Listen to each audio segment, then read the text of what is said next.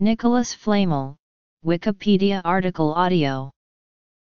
Nicolas Flamel, probably Pontoise, ca 1340, Paris, March 22, 1418 was a successful French scribe and manuscript seller. After his death, Flamel developed a reputation as an alchemist believed to have discovered the philosopher's stone and achieved immortality. These legendary accounts first appeared in the 17th century.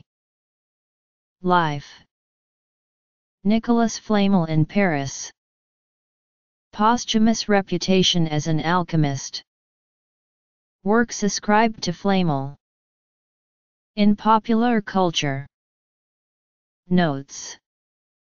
According to texts ascribed to Flamel almost 200 years after his death, he had learned alchemical secrets from a Jewish converso on the road to Santiago de Compostela. As Deborah Harkness put it, others thought Flamel was the creation of 17th-century editors and publishers desperate to produce modern printed editions of supposedly ancient alchemical treatises then circulating in manuscript for an avid reading public. He has since appeared as a legendary alchemist in various fictional works.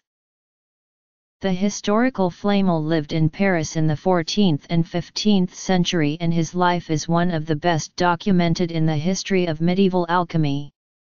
He ran 2 shops as a scribe and married Pernelle in 1368.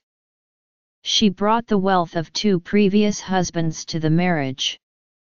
The French Catholic couple owned several properties, and contributed financially to churches, sometimes by commissioning sculptures. Later in life they were noted for their wealth and philanthropy. Flamel lived into his 80s, and in 1410 designed his own tombstone, which was carved with the images of Christ, St. Peter, and St. Paul. The tombstone is preserved at the Musée de Cluny in Paris. Records show that Flamel died in 1418.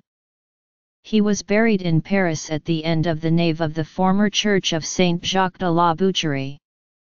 His will, dated November 22, 1416, indicates that he was generous but that he did not have the extraordinary wealth of later alchemical legend.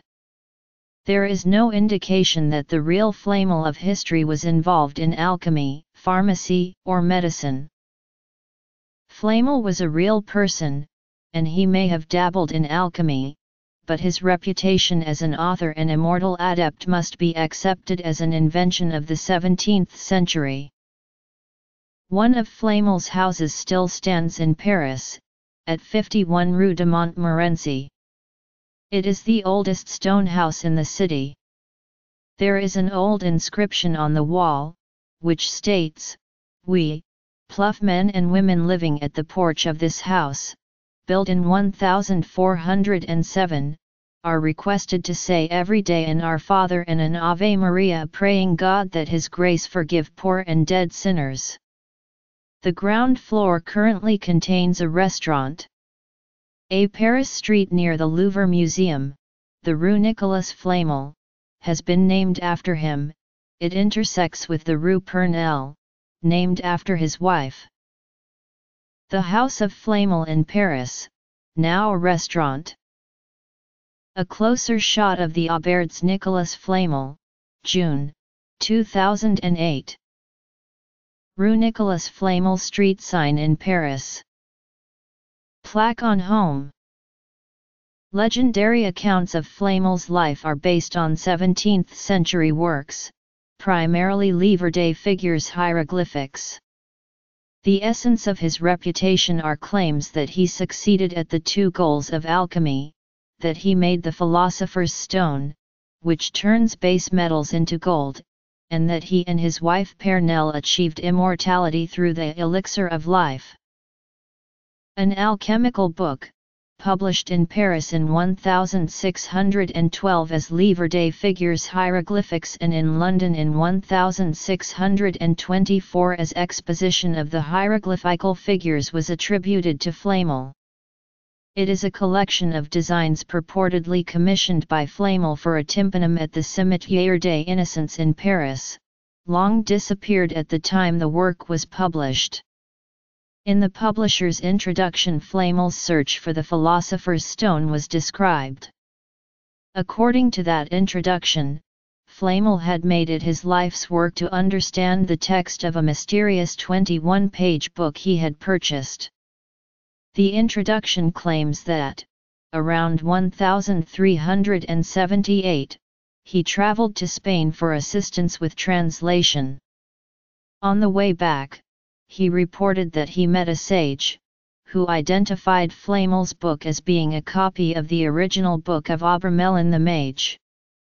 With this knowledge, over the next few years, Flamel and his wife allegedly decoded enough of the book to successfully replicate its recipe for the philosopher's stone, producing first silver in 1382, and then gold.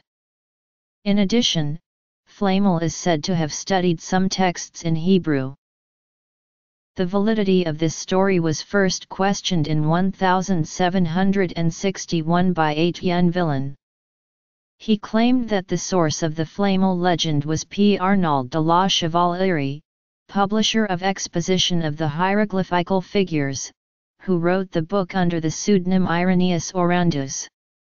Other writers have defended the legendary account of Flamel's life, which has been embellished by stories of sightings in the 17th and 18th centuries and expanded in fictitious works ever since.